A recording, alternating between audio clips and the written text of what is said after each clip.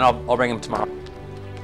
All right, so a couple things, just reminders. Your outline is due on Thursday for art history. Logic workbook due tomorrow. So those are those little slips that I gave you. I haven't graded the previous one, so I'll just grade all of those. And tomorrow? What else? Tests coming up, sort of ish, in like in 2 weeks, 2 weeks and 3 weeks. The 2nd and the 12th. October tests are the best test. What's that? Our test. Will it have the gloss points, the gloss paper you gave us? Will that be on the test? Or? Oh, some of the definitions. So on that note, the definitions, so the bold points that are on the handouts, fill those in. Have those done by Thursday. Okay. So like the anneal or furnace, all that kind of stuff. If you don't remember what they are, just look them up. Okay. You don't need to hand it in, but I'm just going to check and make sure you have it done on Thursday because you're going to need it for a test. Does it have a definition, or can we just say what the guy said? Like You can just say what they were. If you have questions, I can help you with it. Okay? I don't know how to describe it. Yeah. We can go through it. Pot of melted glass. Oh, really? Pot of melted glass. Sure. the crucible holds the melted glass. The crucible is the thing that holds the glass. Yeah. The glory hole is the thing that you were sticking the thing in to get it warm, to get it hot again. To get the thing warm, to do the thing. What's the same name? I thought it was a glory hole. The glory hole is the thing that reheats it. That was that thing that he opens up, and you were sticking it. That was melted glass. This is where you get the pull in and you get the glass on the Wait, stick. I thought that was the crucible. The furnace is the whole thing. The crucible is the pot that holds the glass. Oh, that's the so the furnace is He didn't talk much about the difference between a blowpipe and a punty. A punty is basically a long pole that you use to like transport some things. You guys were basically just using blowpipes the whole time. So you can tell what a blowpipe is because it has that little tip on the end that you can blow through. The one that you use when you got a little bit of melted glass. That would be a punty. That's a punty. Okay. Yep. All right. So today we are talking about, we're going to do 2 classes on Aegean art. Where's the Aegean? Roughly. The Aegean Sea? Geography? Okay, we'll get there. Don't worry about it. I'll show you maps. Why do I have Atlantis here? That's where everyone thought it was. Yeah, that's what people thought Atlantis was. So we're going to be talking about 2 major civilizations. We're going to be talking about one today and one on Thursday. The Minoans and the Mycenaeans. The Minoans are the focus of this one. And there's a lot that we know about the Minoans. There's a lot that we don't know about the Minoans. And so I'm going to introduce a concept that we've talked briefly about before, but it really makes sense to talk about it here. And this concept is called epistemology. Love Calvin and Hobbes, for the record. Epistemology is a subset of philosophy. You're going to want to write this down because it's not in your notes, but it's up here.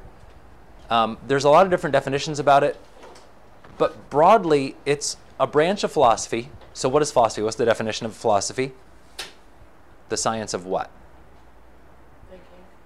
Of knowledge. Of how we, of thinking, of knowledge, right?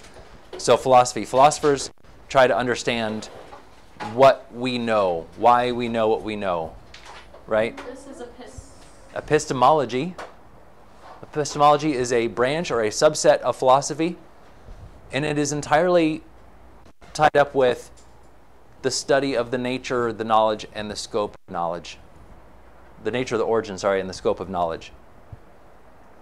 If anyone else is watching this who's taken philosophy, they're probably going to shudder at my definition. I'm giving you more of a definition that fits what we're talking about here. There are more philosophical definitions of epistemology.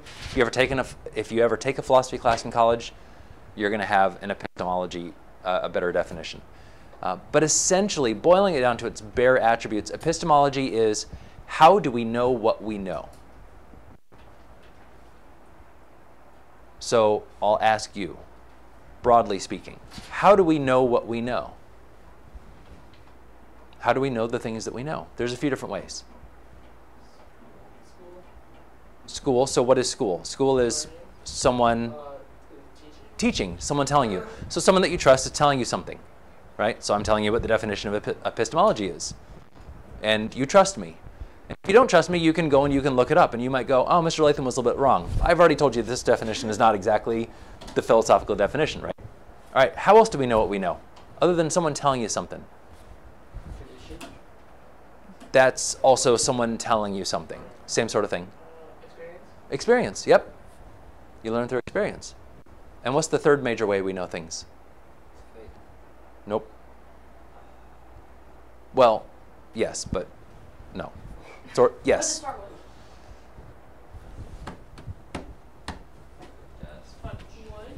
Senses. Our senses. Right? Our touch, our feel, our smell, right? Our hearing, all that stuff. That's how we know things, right? So epistemology, what epistemology is the study of how do we get knowledge? How do we, the nature of knowledge, the scope of knowledge, the origin of knowledge. And so in this class, we're going to take a little bit of that and we're going to say, how do we know what we know about civilizations, about ancient civilizations? And art history can tell us quite a bit about it. A lot of the stuff that we have been looking at, especially with the Egyptians and so forth, is not specifically art, especially when we're talking about the ancient Near East and the prehistoric stuff. That wasn't necessarily art. When we were studying cuneiform, that's not really art. But that's epistemology. We're learning about a culture based on what they've left behind. And the Minoans are a great example for us on this. And we'll get into that. Just to give you a rough timeline of where we are, this is our fancy timeline of Egypt. So Old Kingdom, Middle Kingdom, New Kingdom, and Ptolemaic period. Where we are in this, we're going back a little bit. So basically from here to here, right at the end of the Old Kingdom, and basically extending all the way through the Middle Kingdom, so 2000 BC to 1500 BC, is the great extent of the Minoan influence during their kingdom, during their civilization. It's shorter than the Egyptians. Spoiler alert, every culture we're going to be studying about is shorter than the Egyptians. But this is where the Minoans kind of fit in this timeline. So again, with art history, we can't always go chronologically. Otherwise, we'd be talking about Old Kingdom and then Minoans and then Middle Kingdom, and that just doesn't make sense. Okay, so that's where we are, just to give you some concept. Where physically are we? So here's Greece, here's Turkey, Italy's over here, Egypt is down here, northern coast of Africa is down here. So this is in the Mediterranean, and basically we're looking at Crete specifically. Also we'll look at Santorini, some of these islands down here. This is the Aegean Sea. Here, the Aegean Sea is where Odysseus was traveling, right? So that was where he spent a lot of time.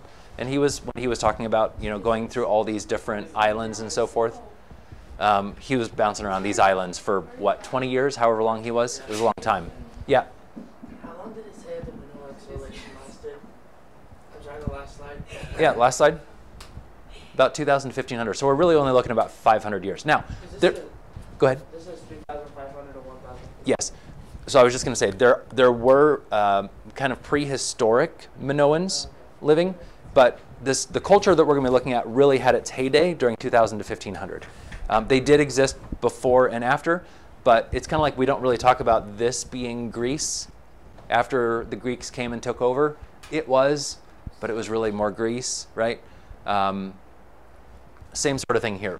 Minoa existed afterwards, and people still live on Crete today. Do we call them Minoans? No.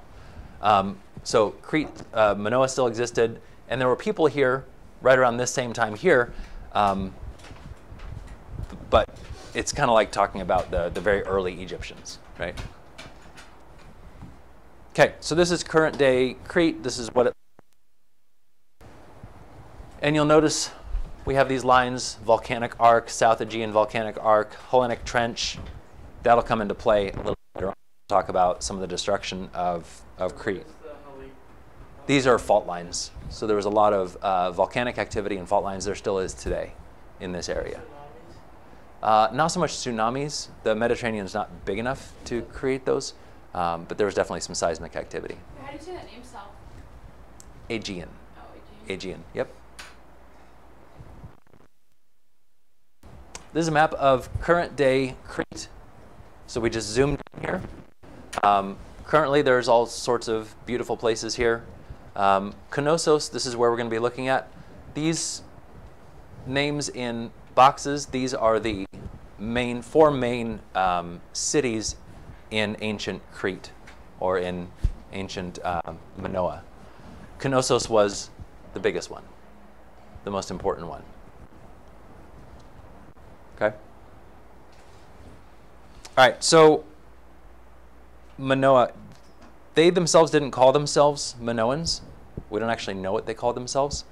But we get a lot of information from, of course, a 20th century archaeologist, British, white guy, who came in and said, here, I'm going to name all this stuff, and this is what I'm going to call it all. He called it Minoa after the myth of King Minos, who is the keeper of the Minotaur. Have you guys ever heard of that myth? The Minotaur, the half man, half bull. There was that labyrinth, the palace, and they were, he went in to rescue someone and all that stuff. He did this archaeological dig on the island of Crete and found remnants of this civilization, and so he called the people Minoans after this myth. And King Minos probably did exist. There are records that tell us that King Minos existed. Was there a half man, half bull? Probably not. But there's a lot about that myth that actually kind of starts to make sense once you start to look into it. He thought that these ruins were the magical labyrinth.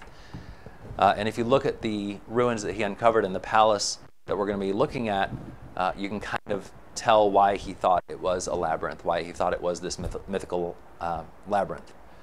Now, this mythology existed in Greece, right? Greece is just to the north. And so we learn a lot about the Minoan civilization from the ancient Greeks and then also through excavations. So this myth of this palace and this labyrinth, it probably has its roots here in the Palace of Knossos, which we'll talk about more here in a little bit. It was a great civilization.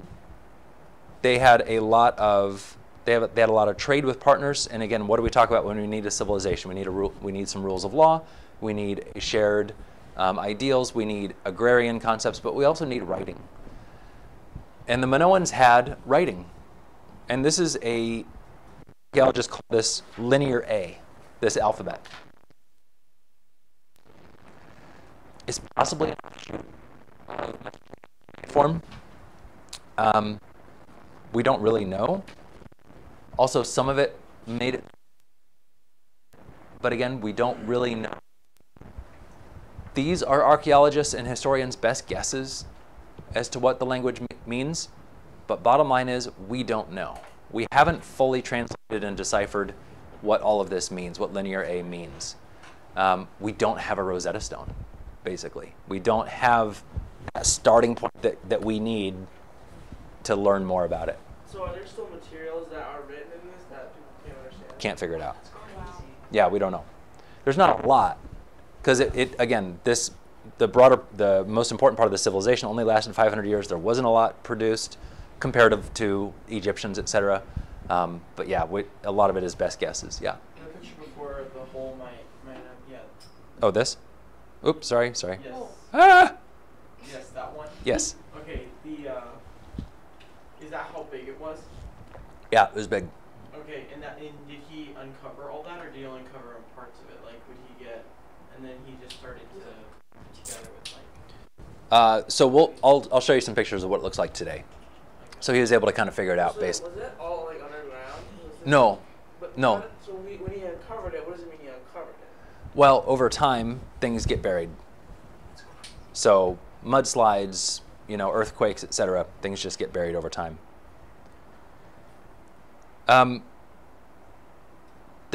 Crete is a fertile area. It's a volcanic island, so it has lots of oil. There was oil, still is today, oil, wine, wool. They were very adept at using these natural resources, and then they also traded these natural resources as well.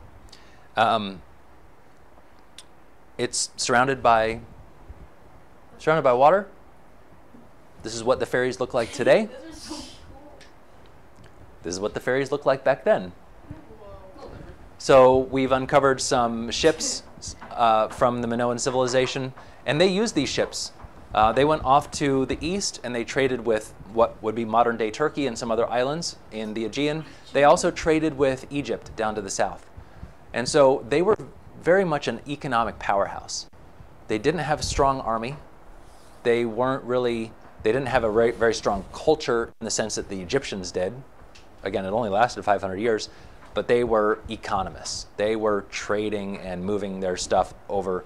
How do we know this? Well, we find artifacts, Minoan artifacts in all these different places. So they were there. They were trading. Yeah? What was the water like? Was it like that, or was it more? Depends on the day. Okay, but it could get like a sea. Totally. Choppy and sinking ships all the time. Yep. So again, I said that they're trading. So this is where we're looking, Crete, Knossos. We found remnants of some of their stuff down here in Alexandria. We found remnants here. We found remnants over here. So this is the Aegean Sea. So, but they were pretty active all through up in here and all in this area, and definitely traded down in Egypt. Again, Egypt was the dominant power at the time. The Atlantic Ocean and Mediterranean, do they meet by Cadiz? Like, is there a Strait of waterway? Gibraltar. Yes, it's short. It's like 1.5 miles wide. So if you're standing on the cliffs of Spain, you can see Africa. That's why it was such a strategic port, strategic place. You could, yeah. That's crazy. Is it deep enough though for some big ships to go through? Yes. Or? Mm-hmm. Okay. Yep. How come they don't consider the Aegean Sea and Ionian Sea? Why don't they just consider that part of the Mediterranean? That's what ancient civilizations called them. They would call the rest of the Mediterranean the Great Sea because it was big. Yeah. But there's all these. I think this one's called the Caspian, I think, or maybe it's over here. I'm not sure. But there's all these different. A sea is just a smaller part of another sea or an ocean. So again, Knossos was very, very powerful in terms of its economy. It was prosperous. And then there was trade. Herodotus, who is a Roman scholar, wrote that Minos established a thalassocracy, a sea empire. Thucydides accepted the tradition of pirates, increased the flow of trade, and colonized many Aegean islands. Archaeological evidence supports this because Minoan pottery is widespread, having been found in Egypt, Syria, Anatolia, Rhodes, the Cyclades, Sicily, and mainland Greece. So basically all around here, right? So they were all about trading. They were all about, again, getting their stuff out there. So again, going back to our concept of epistemology, how do we know that the Minoans were a seafaring people? Because we find their stuff everywhere. How do we know that they were a powerhouse in trade? We see their stuff everywhere. They must have been doing it. So you can start to kind of piece together what a civilization is based on archaeological and art historical evidence. All right, what else can we tell about whether or not the sea was important? Well, because they decorated with it. Simply. You don't spend time decorating something, especially if you're an ancient civilization, unless something is important to you. We saw that with Stonehenge, right? We saw that with the Egyptians. You spend the time on the things that are important to you. So we didn't talk much about pottery, ceramics with the Egyptians. They did do some, but the Cretans were, or the Minoans were very adept at pottery and at ceramics. And we'll learn much more about this as we get into the Greeks as well. But this is where we really start to see a whole culture of ceramics taking off. The Egyptians were using woven baskets and wooden vessels. They didn't use a lot of ceramics, but in Crete they did. And so we see decorations of the sea, of maritime life as well. This is probably the most famous artifact from the Minoan period. This is called the octopus flask. So this is a flask. It was probably used to transport olive oil or wine. Archaeologists will actually dig in there and grab little remnants from the inside and say, oh, this was a wine flask. Oh, this is an oil flask. Oh, this was used for transporting grain. Right? You can kind of tell what was inside of it. So they used it for several reasons. Yeah, for this one, we don't know specifically. It was probably oil or wine. Why? Why one of those two? Just by looking at it, how do you know? No. Ignore the decoration, just based on the shape of it. Why? You can pour it out without spilling. It's not a big open vessel, right? You try to put this in your car, it's not going to spill. You try to put a big open vessel like a flower pot in your spill full of wine, it's going to spill. So they're using this to transport. So like, how did it break and they found all the parts? It kind of broke in place, so it was covered under stuff, and then they were able to piece it back together. Okay? Are those eyes on the octopus? Uh-huh. Yes. But the octopus don't have eyes, do they? No, I've got them on the side. Squids do. I get to squid. It's a squid, but we call it the octopus flask. I was gonna say, I'm like, that's still squid. Good for you. Because they have like that Sure. thingy on their heady. What? Maybe it's an octopus. Maybe it's a squid. I don't know. Flask. The octopi. Yeah. I'm getting smarter. We know that the octopus was important for the Minoans because not only are we seeing it on vessels like this, but we're seeing it inside a lot of their temple complexes as well. The octopus to them was an expression of the worship of the sea. It was a substance of life related to the movement and decoration. So again, based on what we're seeing, we can tell what they believed in. They didn't see it as a god, but they saw it similar to how Native Americans see the buffalo, right? This was something that was important to them. There's an animal that's life-giving, etc. Same Minoans. This is the first time we are also seeing an animal depicted very naturalistically. Right? We've seen other animals depicted fairly well in Egyptian art, but this is very natural looking. And in fact, you even have seaweed and kelp. And maybe a sea anemone, maybe yeah, A blowfish. maybe one of those. But definitely we're seeing kelp. This is made by people who had an affection for the sea. What's that? Had an affection for the sea, for sure. Oh, that's interesting to And it's also really well done too, because it's not just here on the front. I'm just going to paint an octopus, and it's just going to be right here. It's all circling around. It's very well done, right? It's very cool. All right, so let's look at the Palace of Knossos. We call it a palace, but only one part of it really was a palace. It was more of a kind of an urban complex. Now, commoners would not live there, but it would be open to the common people of the city as well. Similar to how a castle would be in medieval times, right? People can go in there for protection. People can go in there to store the grain. People can go in there to seek justice. This is sort of what this complex was. Same sort of concept here. There are lots of different levels to it. There were storage areas for olive oil. Again, very important. Lots of olive trees are going to be growing in this area. Meeting rooms, possibly some ceremonial spaces, as well as the royal living quarters. This was an incredible complex of engineering as well. It had running water, all done by gravity. So they would have water tanks, and it would flow into the palace system. And in fact, they would have little gates in the bathrooms. You do your business, you open the gate, the toilet's flush. Right? So they had working toilets. So it was very well engineered. This is what it looks like today. Now they have recreated, this is not what it did look like when it was rediscovered, but they've recreated parts of it so we can kind of see what it looked like. But this is, you know, this is what it looks like today. So how on earth did they get the picture you showed before from that? From that. That makes sense. Archaeologists are really good. I couldn't tell you how exactly they know. A lot of them are educated guesses, for sure. But what you're going to do is you're going to see a remnant of a pillar, and it's going to have a little bit of red on it.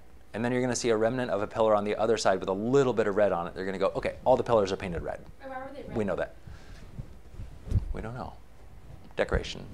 How do they know where to find these civilizations? Blood. Because it's so covered. Yeah. So how do they find it? Because they have to do a ton of. Usually word of mouth. Usually there's going to be people there who have been on the island. They'll say, you know, there were reports, you know, my great-grandfather told me stories of this place that he found one time when he was a little boy. Oh, it's over here. Have you gone and looked? No, I thought he was just crazy. So an archaeologist will go, all right, I'm going to go take a look. That's how most archaeologists find it. Usually it's the archaeologist, yeah. Yeah. The big mouth. So the palace had a highly functioning water system. This was called the Queen's Megaron. So this is in your bold on there. The Queen's Megaron. This is, again, one of the more important works of art that are in the, that's in the Minoan civilization. This is not recreated. This is how they found it. So they found it underneath, and they were able to carefully remove the dirt and the mud from over time. Oh, you know how there's like the blue flower tiles? Uh-huh.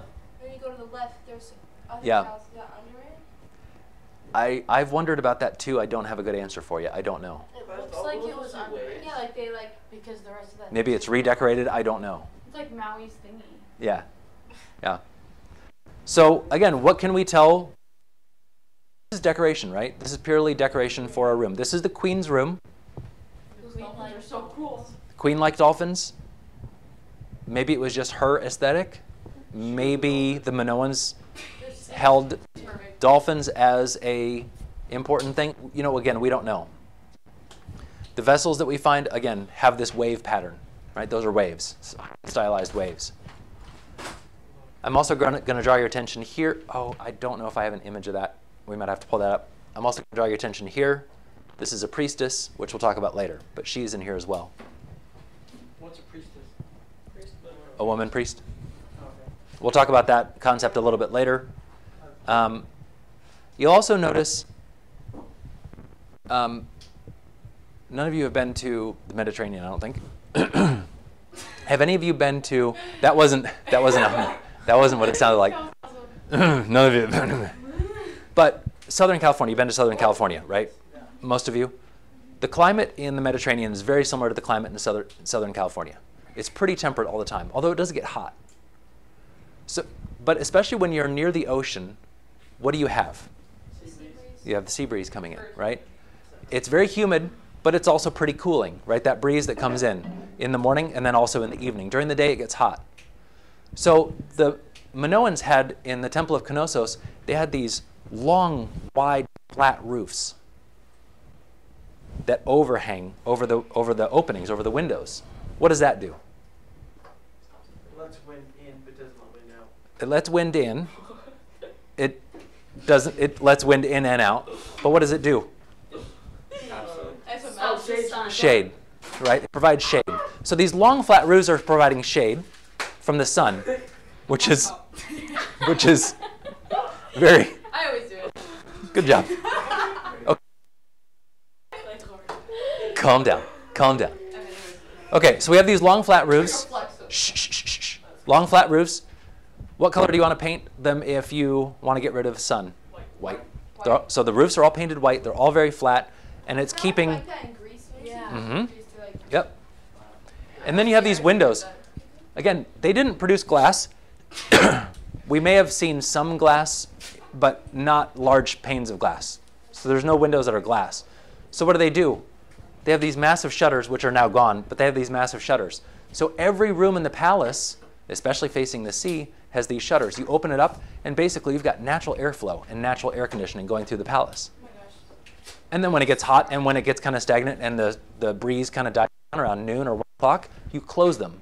And it gets dark inside, and then the roof keeps it cool. And then in the evening, you open it back up again and cool the house down. Right? So again, very, very advanced engineering.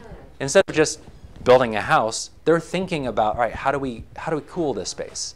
Right? Because it gets hot. You're in the south, you're in the middle of the Mediterranean.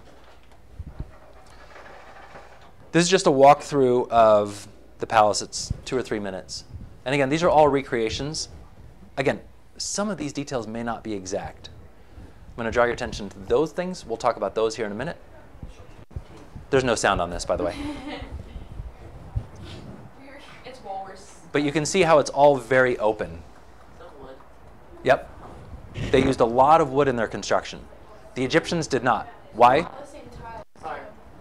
Because it's natural resources. Because natural resources. The Egyptians didn't have the amount of wood, right? They had palm, but you can't really produce. Natural resources.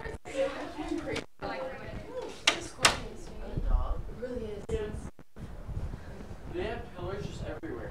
Mm-hmm. But it's multiple styles, or I'm sorry, it's multiple levels. So you need the pillars to hold up the upper levels. This is so narrow. Complex. How did they design this? How did they find all this? So it was probably, and again, this long hallway is going to allow the air to come through, right? So the hallways may not be purely for walking. Sometimes they're just there to let air flow through. So many openings. Wait, please go ahead and see. Oh my.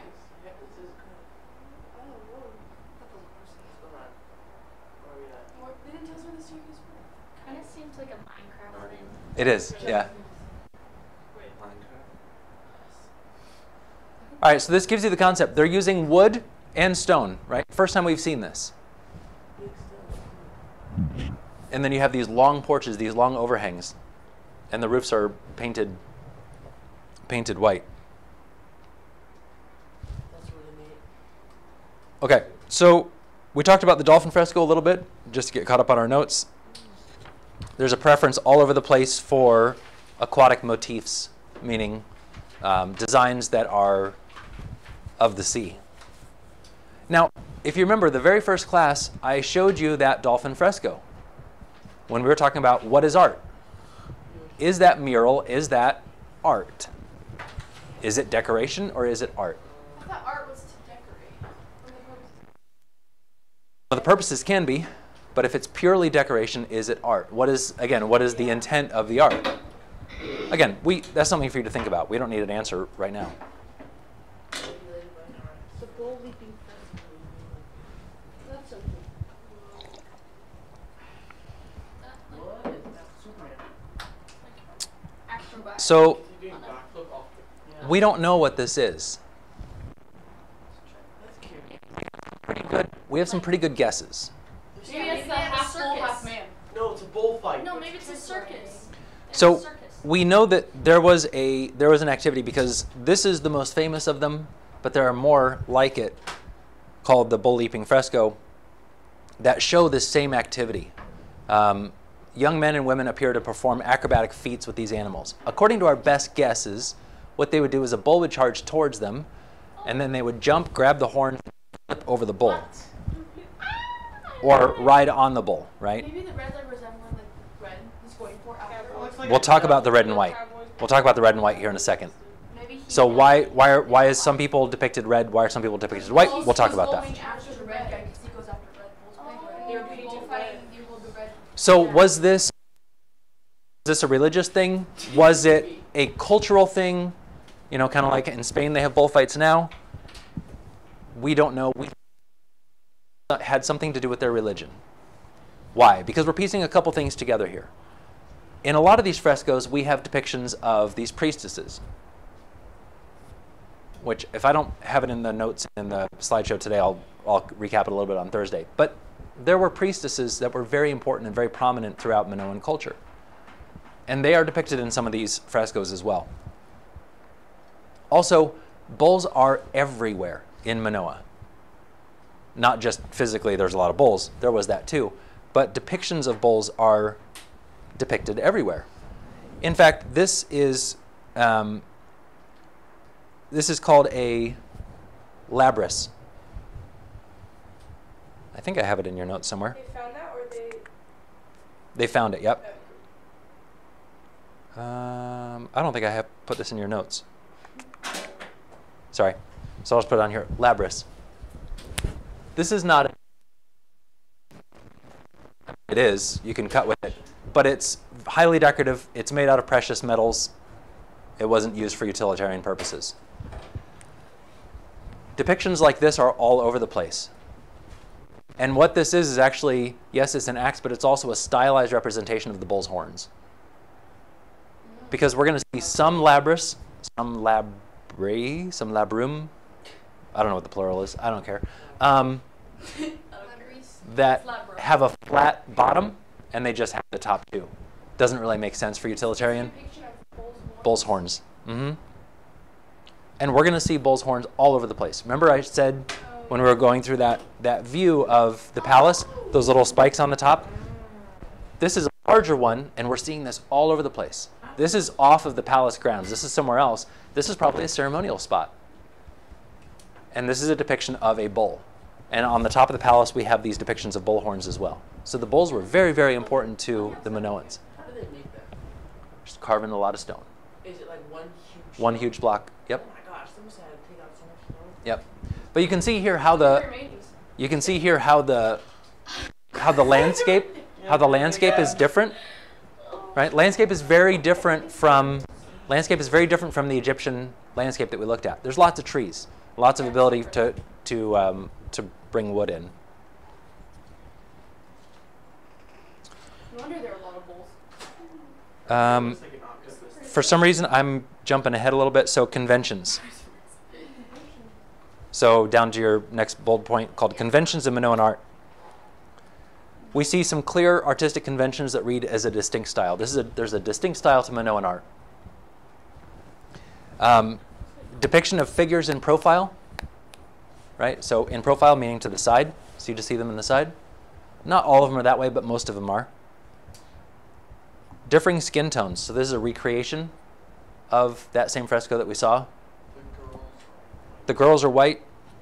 The men are red. Almost always. In almost every fresco, you'll see red figures and white figures. The white figures are women. The red figures are men. Okay? And even in their statuary, the men would be, if you did a statue or a carving of a man, they're going to paint it with a pigment of red. No, that's just an art. Why? The skin would be depicted red. Probably because men were outside and women were not. That's my best guess, but I don't know. Redneck. Basically, the men are more tan, women are not. Don't know. I don't know. And again, those are questions we don't know. Why would they choose those colors? I know, right?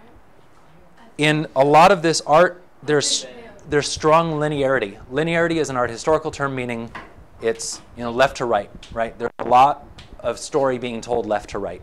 The Egyptian art is the same thing. There's linear movement. There's a lot of movement as well, right? A unicorn. No, it's the walrus.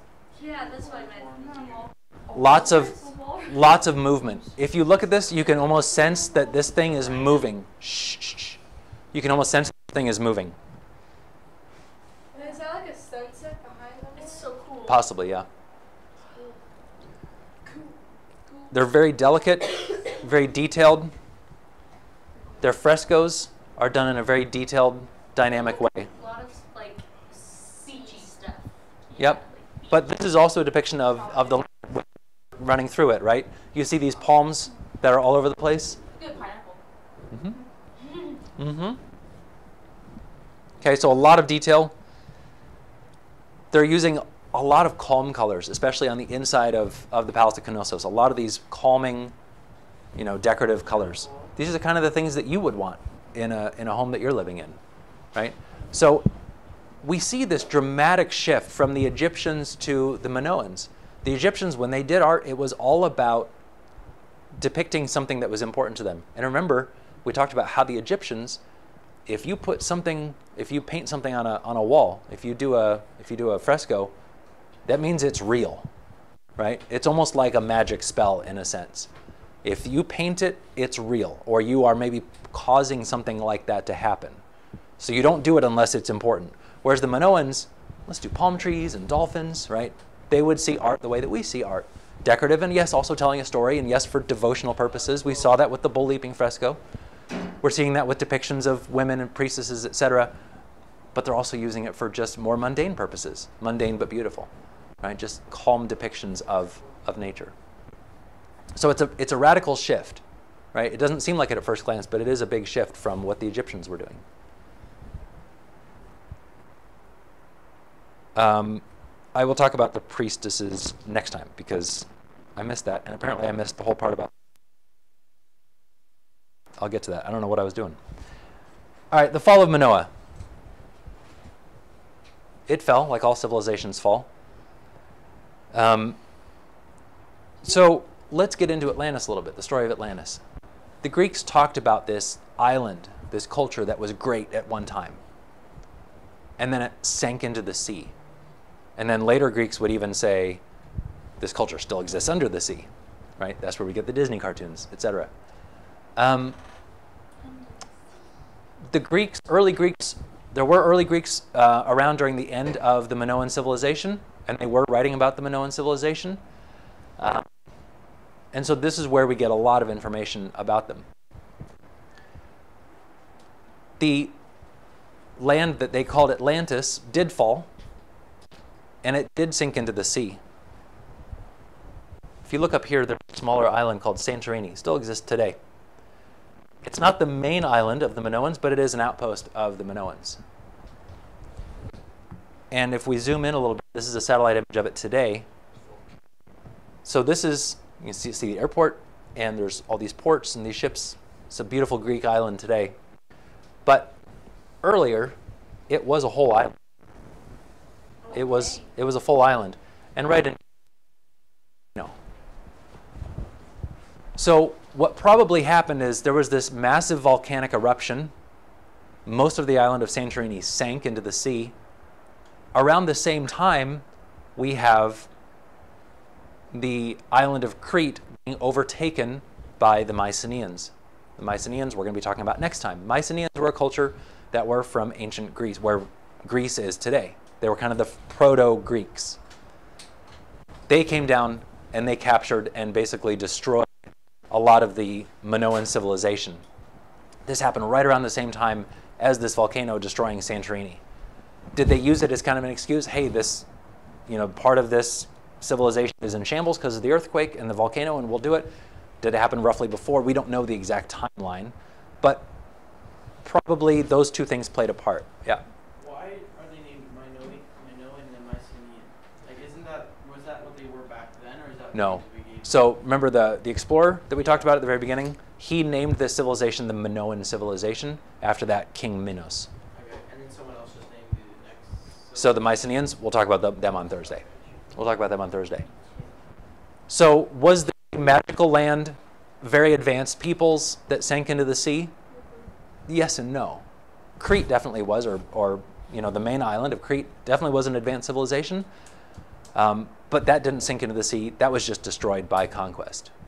So I think there were two things that happened, and then this was conflated into this story of there was this magical place, there was this amazing island, and it sank into the sea. No, it was destroyed by violence. When it happened, would the island have sunk over a long period of time, or was it like really sudden? Pretty quick. It happens pretty quickly. Wow. It's the Santorini today. It's all volcanic soil. This is where you see those beautiful pictures of, white Greek villas and all that kind of stuff. That's Santorini. On my bucket list to go someday. Would love to go.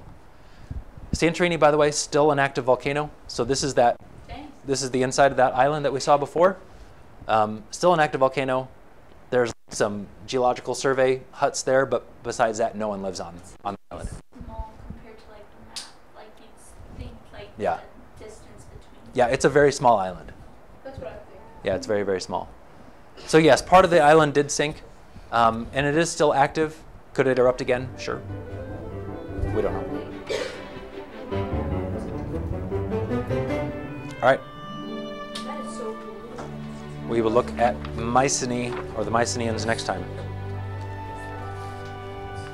So you can see now why we chose to talk about epistemology here, right? How do we know what we know about the civilization?